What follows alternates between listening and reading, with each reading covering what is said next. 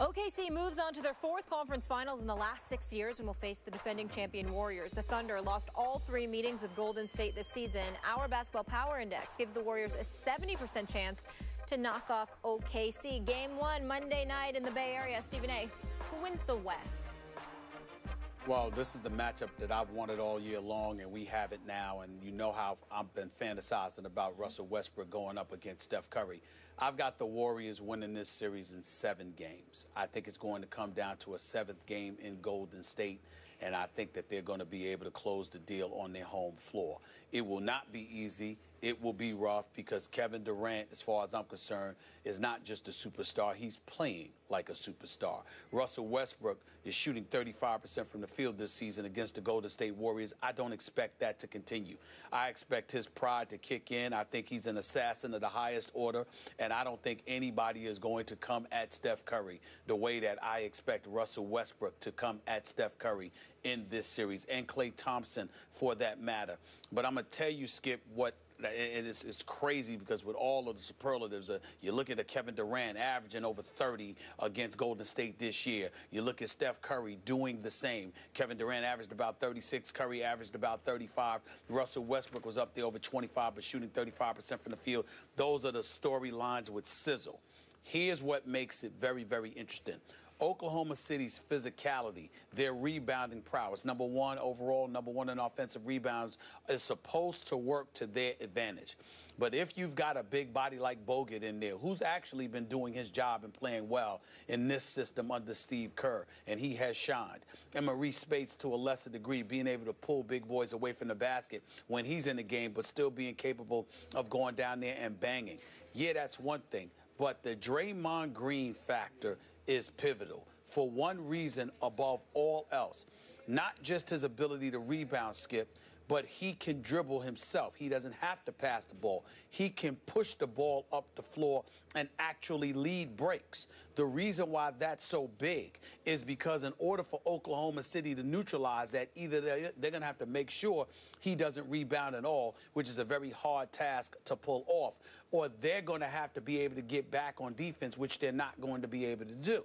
So as a result, in order to counter what Golden State is going to do, you're going to have to go smaller against them, which will take away some of your rebounding prowess. And as a result, will sort of play into what Golden State wants to do. That's what I think is going to work in this series. That is what I believe is going to be the X factor, Draymond Green. And I think that Steph Curry, Russell Westbrook, Kevin Durant are all going to do what they're supposed to do. Steph and Klay will do what they're supposed to do. But Draymond Green is going to be that X factor. That, to me, is the difference in a 7-game series. I'm picking Golden State in a nail-biter, an epic Game 7, nip and tuck before then. Both teams stealing the game on the other's home court in the first 4 games, and then Golden State able to protect their home court for Games 5 and Game 7. And I'm picking them to win in a nail-biter in a 7-game series. Wow. You got me hyped for it, but I fear you're speaking with your heart over your head here. And I hope you're right. I hope you're right. Honestly, at this moment, I'm not sure.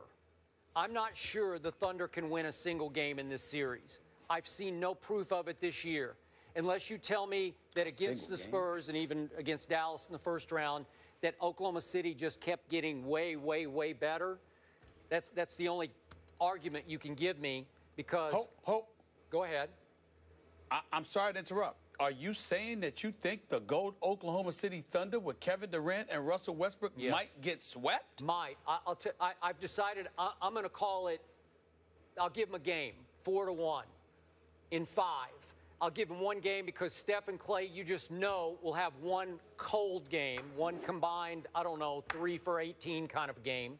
And that will be the game that the Thunder steal, and I'm assuming that will come in Oklahoma City. But I don't even trust that. I just look at the 3 games. And again, they were just regular season, but they were pretty epic matchups. And Stephen A., Golden State averaged 120 points in those 3 games against the Thunder. They shot 50% in those 3 games against the Thunder. And if I can refresh your memory just a little bit, the Super Bowl game you attended out in the Bay Area. February 6th. Steph Curry scored or assisted on 50 points in that game. It was tied at 104 with 3:30 to go, and Golden State went on its vintage, classic, predictable 12-3 run to close out the game and win by 8. Then in the epic game at Oklahoma City, the best game I saw all year on that Saturday night, February 27th, Steph Curry merely scored 46 points in that game and tied an NBA record by making 12 threes. Oklahoma City led 96-85 with about 5 minutes to go, led by 5 in overtime, and couldn't hold that lead against Steph and company. And then Steph hit the shot heard around the world. We remember that one from about half court, it seemed like. And that was the end of that game. They won by 3. Then on March 3rd, back in Golden State, Steph scored 11 of his 33 points in the final 4:30. He outscored Oklahoma City by himself over the last 4.5 minutes of that game. And Oklahoma City led by 1 going to the fourth quarter and got outscored in the fourth 39-23. And that wound up a 15-point game. So I look at this and I say, Kevin Durant was a superstar against Golden State. As you point out, he averaged 36 on 53% shooting. Boy, he had his three-point shots, 48%, made 27 of 28 free throws. He was dominant. Meanwhile, Russell Westbrook really struggles against both Steph and Clay defensively. When they're on Russell Westbrook, he shot from 3. They shot 29% as a team. He shot 17% from 3 to Russell Westbrook, 3 for 18. You just can't do that against the best three-point shooting team in basketball. And I'm just afraid there's not enough three-point firepower to offset the onslaught of threes that they're just going to give up to Golden State.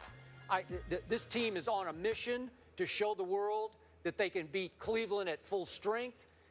Steph is back. He looks like he's at least 99% healthy to me.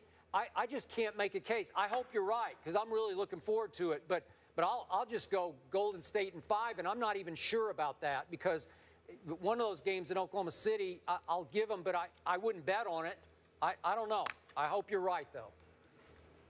Skip, I was at the game the night before the Super Bowl when they played Golden State for the first time. I saw Oklahoma City down like 10 or 11. I don't remember exactly. Then the next thing you know, they're up. Then they're down by 22, 23, and then they come back and take the lead.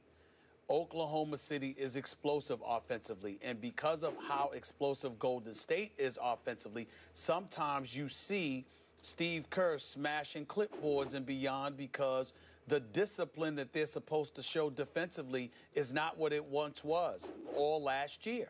They get a bit lax on far too many occasions, and it's something that you can ill afford to do against an explosive bunch like the Oklahoma City Thunder. I'm telling you right now, I see a different look in their eye. I see a focused Kevin Durant. I see a focused Russell Westbrook. I see two individuals that are tired of losing. I see them being the kind of guys that's saying there is no team that has two superstars like us on it. That's how they feel.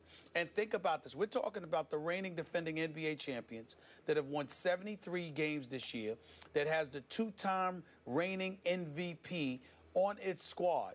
And it's the only time all year long that they'll have 3 players on the court, and 2 of them are on the 2 of the best players are on the other team, not the Golden State Warriors. This is what they're faced against in going up against OKC.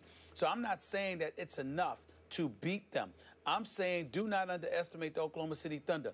I believe this series is going to be big time. I think that Kevin Durant is going to play like a star. And when you talk about my heart being into it, let me tell you where my heart lies. The only thing that my heart has to do with this is that I would much rather not have to travel to OKC. I don't mind being there, but getting there, as you can attest to, is nightmarish. So the travel's a nightmare in that regard. Outside of that, I have nothing in this fight. You understand? I'm not, even though I love my brothers and sisters in Oakland, I'm not a fan necessarily of the Bay Area, and I damn sure ain't a fan of flying to OKC. So that's about it. travel issues is what I'm not looking forward to. But the actual games, oh, my goodness. I've waited for this all year. I doubted it was going to happen because of what we saw from OKC in those fourth quarters 15 times during this regular season or what have you. But talent-wise, I've been bragging about this potential matchup all year long in terms of who salivated more for seeing Russell Westbrook and Kevin Durant go up against Steph Curry and those boys more than me. I've been waiting for this all year. Yep. I'm glad it happened. By the way, there is one nonstop flight a day from Newark direct to Oklahoma City, no stops. I looked for it, Skip. Yeah. I looked for it. It didn't exist the other day when I had to go to OKC last week. Maybe I tried to find that flight. Couldn't find it, many Skip. times. It wasn't there. The problem is it wasn't there. It's Trust your basic. me. It's a regional jet, and it's one of those tiny planes with tiny seats, and you have to kind of fold it. There's no first class. So you got to just suck it up and ride it out. I would have sucked it up to get to OKC. I can tell you that much. Okay. I couldn't find it. Well, check Trust it out. me. It's only one a day that I know of. Maybe they did away with it. I don't know. All right. So Stephen A. saying Golden State in 7, Skip Golden State in 5, but he's not even sure about that. So much star power in this series. And speaking of star power, in 13 of the last 14 NFL seasons, a team has gone from worst to first. Will the Cowboys accomplish the feat this year with the addition of Ezekiel Elliott? We'll get into that when we come back.